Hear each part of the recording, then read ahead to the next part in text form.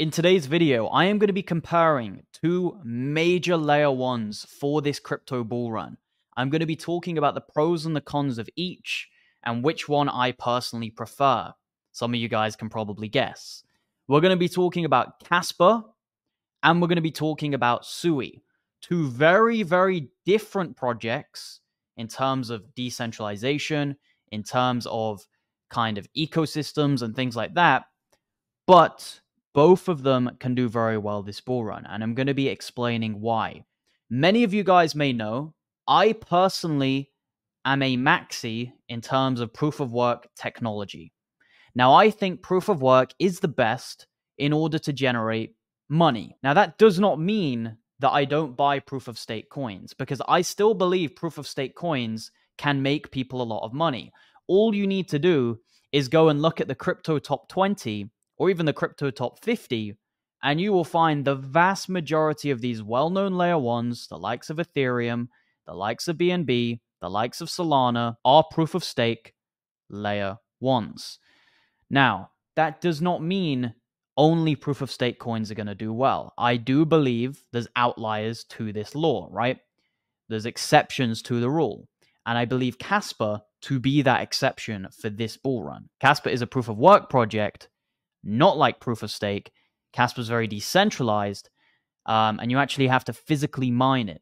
So I believe in terms of that outlier, in terms of that new revolutionary project that each cycle has, that is Kaspa. But in terms of kind of like an ordinary project that we've seen before, that's very scalable and is going to potentially have an extremely good ecosystem, SUI would be my choice. Now let's actually get into some factors here of my kind of explanation for this. And we'll start off with Kaspa first, and we'll go through some of the points in why I'm bullish on Kaspa, and then we'll go to SUI, and we'll look at some of the points for SUI, and then we'll look at the potential market caps that each of these can hit. So, like I said, Kaspa, very decentralized. It's also proof of work, unlike the vast majority of cryptocurrencies nowadays. It's a fair launch, 100% fair launch, so all of the tokens are allocated to the public. The founder is Jonathan Sompolinsky, who we can find here, right? You can see Jonathan Sompolinsky. He went to Harvard University. He's the founder of the Ghost DAG protocol. He's been cited by Vitalik Buterin, and he's also, I believe, in the Ethereum white paper. So a very well-known guy in the crypto space with extremely good credentials. Kaspa also has some other developers, right? Kaspa doesn't technically have a team because it's so decentralized. They call themselves developers, right? Or builders on the chain. And you can see you've got Michael Sutton and Shai Desh. These are the main guys behind Kaspa. Now, what type of narrative is being spun with Kaspa? The narrative around Kaspa is digital silver. This idea of Bitcoin being gold and Kaspa being the more portable version of a commodity, right? People also equate it to being like Bitcoin, but with a degree of scalability. And people also have the peer-to-peer payments narrative going on with Kaspa. The currency within the term cryptocurrency is clearly the case with Kaspa. Now, in terms of uniqueness, I would say Kaspa is a very, very unique project. It's the first ever block DAG. That in itself makes it incredibly unique. It's also the first cryptocurrency to solve the trilemma. Now, this isn't necessarily my opinion. You can prove this. Just get the 3 pillars of the trilemma, and Kaspa arguably solves it. The only way, in my opinion, to truly solve the trilemma, as we know, is to scale proof of work. And unfortunately, proof of work hasn't been able to scale until we had this block DAG consensus, right? Because of the way how the blocks are shaped, or because of the formation, right? Many, many transactions can be solved at the same time. And that is why Kaspa is the first project to truly solve the trilemma. SUI, Solana, Aptos, many of these proof of stake projects, yeah, sure, they're extremely scalable and sometimes extremely secure, but the fact that they're proof of stake, the mere consensus alone, defies them from becoming a decentralized platform. Now, if we get into some price predictions for Kaspa, this is a bit of a funny one, but let's compare it to Dogecoin, right? Because Dogecoin was a proof of work meme coin, and Dogecoin went to a 33x of what Kaspa is currently, right? It went to an 88 billion market cap. So I think that's very, very possible for Kaspa to hit this bull run. If we look at Ethereum, which I would say is the long-term competition for Kaspa, that would be a 212x on your money. And if Kaspa went to Cardano's market cap from last bull run, that would be a 35x on your money. So personally with me, I'm looking at around a 30 to 35x for Kaspa this bull run, right? Going to that Dogecoin to Cardano level. But then next bull run, that is the bull run where I really see Kaspa taking over, because I truly believe Kaspa is one of the few cryptos that has actual longevity. Now, let's compare SUI to Kaspa, and we're going to go over the same points and compare Kaspa with SUI. Now, I said to you that Kaspa was very decentralized because of the fact it's a 100% fair launch and it's proof of work. Unfortunately, I do not consider SUI to be a decentralized project for that reason. Now, it could certainly be more decentralized than other proof of stake projects, but it simply cannot be fully decentralized purely because of the consensus mechanism. SUI is proof of stake, and it had a massive fundraising round of $385 million. Now, I said that Kaspa's a fair launch, and I said that that's a good thing. But it can also be a good thing if a project is heavily VC backed. And if we look at SUI, for example, it raised $385 million, $49 million from the public sale, and $336 million from the funding rounds. Now, this isn't always necessarily a bad thing, because what it shows is the technology is desired. There's big money, there's big whales interested in buying into this narrative, interested in buying into this crypto. And if we look at some of those big whales, some of those big VCs that backed it, we've got the likes of Coinbase Ventures, we've got the likes of Binance Labs, Circle, and the infamous FTX Ventures. So the way how I see VCs is it's a double-edged sword. It can be really, really good in terms of allowing for marketing, allowing for a project to get on the big exchanges, and just really pushing it into the ether, really pushing it into the top kind of higher echelons of crypto. And we've seen many of them, right? The Solanas, the Avalanches, they're all very VC backed and they do quite well. But it can also be a downside if you've got some, corrupt VCs getting involved. And also it really does hurt the decentralization factor quite often. So it's a double-edged sword. I would try and make the argument here that it can be a good thing, because facts don't lie. Look at the top 20 cryptos, look at the top 50 cryptos. The vast majority of them were heavily VC backed. Kaspa is just the exception. Like Bitcoin, Kaspa is the exception to this rule. Now, I don't see SUI as a potential global store of value or a global reserve currency. That's just never going to be the case. SUI is a smart contract platform.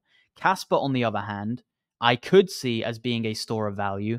I could see as being a peer-to-peer payment system, because of the fact that it's 100% fair launched and proof of work. A lot of those same similarities that Bitcoin has, Kaspa also has. SUI, on the other hand, I would consider it to be more of a Solana killer, aiming to tackle Solana, aiming to maybe solve some of the issues that Solana has shortcomings on.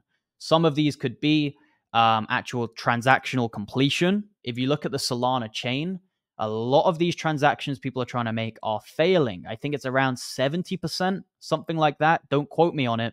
But a lot of the Solana transactions initially fail. This cannot be good for a chain. Also, Solana has network outages. There's brief moments where you literally cannot trade on the network at all. This is another shortcoming of Solana. Now, don't get me wrong, Solana is a lot better than Ethereum, but it's still not a perfect chain. Let's say Ethereum is like a 4 out of 10 as a chain. Maybe Solana is a 6 or a 7 out of 10. We still haven't had that 9 or 10 out of 10 project in the crypto space yet. Now, even if SUI doesn't actually solve the issues of Solana, the narrative is still going to be there, right? Even if SUI itself had transactional failure or network outages, it's still going to be a viable alternative to Solana, because every single time that Solana has issues, people are going to look to alternative chains. The same way as last bull run, every time Ethereum had high fees, people were looking at alternative chains. BNB was doing well. Cardano was doing well. Solana was doing well. So these narratives are always going to be there. There's always going to be this idea of a killer, a Solana killer, an Ethereum killer. These things are always going to be there, guys, because these chains are not perfect. Now, in terms of competition and uniqueness, I would say that SUI is in a very saturated space.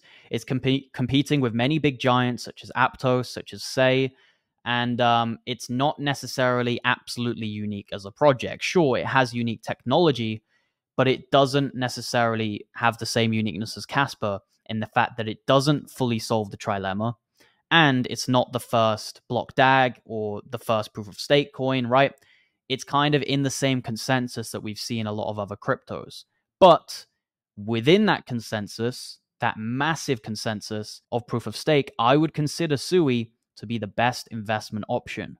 There's so many different options out there, but if you look at the fundamentals for SUI, if you look at the amount of VC backing, if you look at the fact that they're putting emphasis on gaming, if you look at the team, right, which I'm going to get up right now. So for the SUI team, we've got these guys here, right? But if we look a bit deeper, you've got 10 years experience at Apple. This guy is a head of research and development at Novi, technical director of Meta. Some of these expertise are incredible. These aren't just random guys, you know, just like a random computer scientist at Apple. These are high up positions. So I really do believe in this team. I really believe in the project and also the ecosystem of SUI. It's got one of the best upcoming ecosystems out of the layer one cryptos out there. There's a lot of projects coming to build on SUI, a lot of gaming projects coming to build on SUI. And if you look at the transactional volume, it's also right up there in terms of other well-known layer ones. So if we look at some price targets for SUI, I would say Polkadot is a very fair one. That would be a 26x on your money to Polkadot's all-time high. And if we had Avalanche, that would be a 14x to Avalanche's all-time high. So I'm looking for around a 10 to 20x on SUI, right? 10 to 25x on SUI, I think is really reasonable. And then for Kaspa, I'm looking at a 10 to 40x, okay? More of a higher potential with Kaspa, but Kaspa doesn't have a big ecosystem, right? Kaspa isn't going to have a big ecosystem until smart contracts comes out. But I've always said smart contracts for Kaspa is the cherry on top. Kaspa really needs to emphasize on the fact that it's the best peer-to-peer payment solution we have ever had to mankind, right? And I know that's a bold statement, but I believe Bitcoin was potentially one of the best that we've ever had, right? It's better than gold. It's certainly better than fiat. And Kaspa takes a lot of those same things of Bitcoin and makes it scalable. So I know it's a bold statement to say Kaspa's the best currency ever, but if you look at the metrics of judging a currency, I think Kaspa is definitely right up there. So my overall verdict is both of them are great projects, right? Very, very different projects. It's not really a very fair comparison in terms of fundamentals, but the reason why I'm making this video is because these are the two main layer ones that I'm going to be holding for the bull run. I sold all of my Ethereum, I sold all of my Solana, and I put it into Kaspa and SUI because I think these two have the potential to drastically outperform the likes of Ethereum and the likes of Solana. Don't get me wrong, Ethereum and Solana are still going to do very well this cycle, but I'm looking for 10 to 50x on my layer ones. I'm not looking for just a 3x or just a 2x, right? That's why I hold a lot of Bitcoin. Bitcoin is my 2x. Bitcoin is my 3x. I don't need to hold kind of a higher risk layer one in order to do that. So ultimately, I think Kaspa is the better and the safer option, but both of them can do very well. Thank you guys so much for watching this video. I do recommend that you go and join my private community. It's linked in my description. If you want to talk about these cryptos, if you want to hunt for new cryptos, this is the best place to be. It's a very, very active community. And obviously, within this group, you can actually talk about these cryptos. You can talk about Kaspa, you can talk about SUI, and many other cryptos which I hold, right? Some of which are secret low cap gems, which I've never really talked about too much on my YouTube channel.